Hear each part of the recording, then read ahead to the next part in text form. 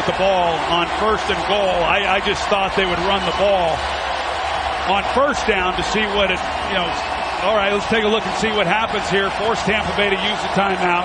Then do we want to run it again, or do we want to throw, whatever it might be? Once they threw it on 1st down, then it doesn't much matter whether you run it or throw it. Brady's going to have time one way or another.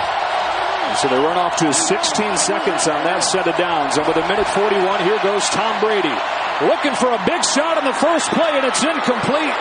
Boy, Marcus Williams, it looked like, had a chance to break on that ball, but instead it falls incomplete, and it's 2nd and 10. Well, he's working to that side, so it looks like Lattimore is one-on-one, but Marcus Williams is working to that side. Makes it hard. When that ball goes inside like that, he was worried. He thought he thought there was a chance for Williams to make a play on the ball, which, because of where he was aligned, he actually should have been able to make a play on that ball, and they're fortunate that it just fell incomplete.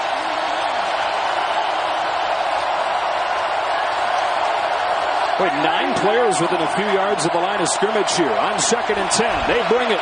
It's picked up, giving Brady time, and he's intercepted. P.J. Williams still going all the way. He's in. Touchdown, New Orleans.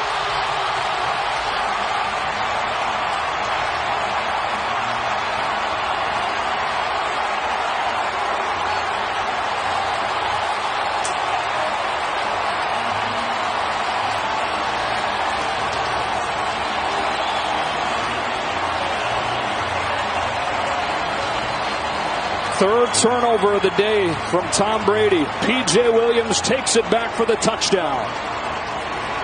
Well, I know what Tom Brady's expecting. He's expecting Godwin to cross P.J. Williams' face. He's expecting that he will run in front of P.J. Williams, and that at worst, it's an incomplete pass.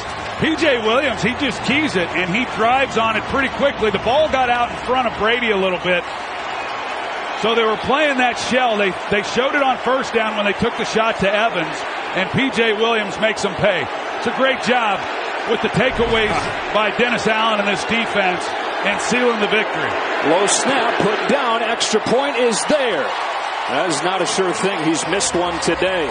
But the extra point makes it a 9-point game. Here's P.J. Williams here, and you're going to see what Tom kind of sees with Godwin running that deep crosser. So as he comes up, man coverage, it's 2-man. He's thinking that Godwin's going to come across his face. Hard to tell as the quarterback just where exactly that safety is. You know where he is, but is he driving hard on it the way that he was? That's hard sometimes to determine. This is the difference for Dennis Allen's group last season in the regular season. They forced Tom Brady and the Bucs into turnovers. Didn't do that in the playoffs, and their season ended. Today they've got 3 on Halloween. And lead it by 9. Looking to get to within a half game of the Bucs in the division. It's kind of appropriate the way that this team has been built, the Saints defensively. And it being, we said it coming into the game, this is a defensive team. It's no longer the Drew Brees-led offensive team. And for Dennis Allen's group to be the ones that made the play, this game's not over. But if they are to win this game, it just seems fitting. Short kick, so Darden will bring it. And New Orleans so good. Special teams coverage through the years. Dropping him shy of the 20. The Bucs had turned the ball over 3 times over the last 6 games. They've turned it over 3 times today. And trailed by 9. Going to need a miracle here with 1:19 down 2 scores. Yeah, you pointed it out earlier in this game. The turnovers that they had last year in the regular season. And it's why they were 0-2 in those games. There's a look at the takeaways and the points off of it. Tampa Bay unable to come up with any takeaways in this one. So the formula continues to work for Sean Payton. Brady pressured right away and sacked.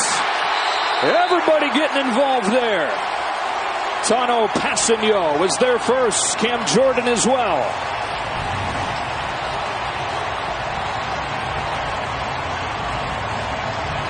Right up the middle, Passanio, Cam Jordan, Davenport.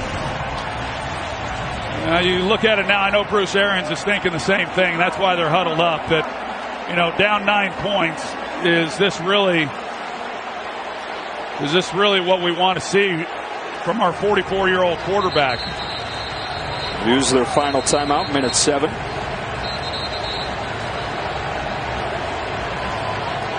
New Orleans. Well, Tom just looked over to the sidelines. He shook them off. I'm not so sure that they weren't going to just run out the clock. And I don't think Tom wants any part of it. Yeah.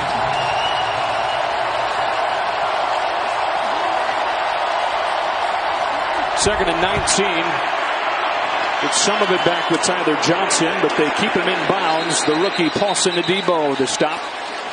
Out of timeouts. Clock winds inside a minute. On a gain of 11. Third down coming.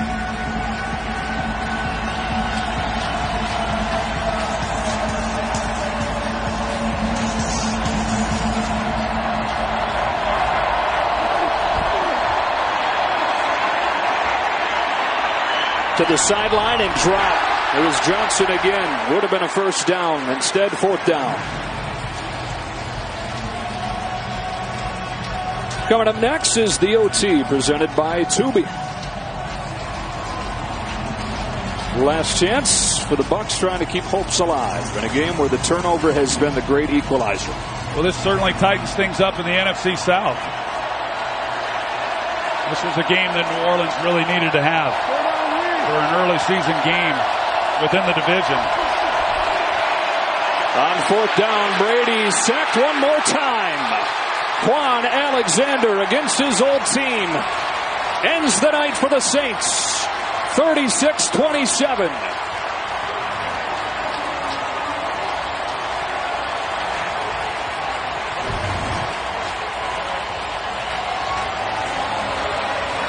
These pass rushers, when you get in this situation, they're looking to get to their stats.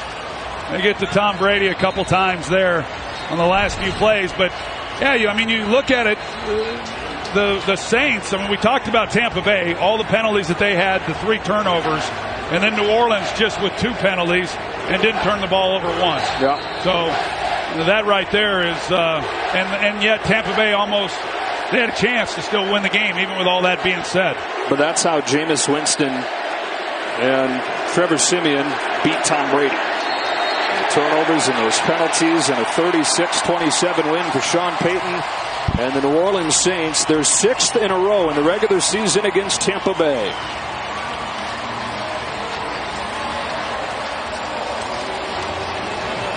Third consecutive win for Sean Payton's Saints. Now 5-2. Bucs fall to 6-2. We'll be back to wrap things up after this.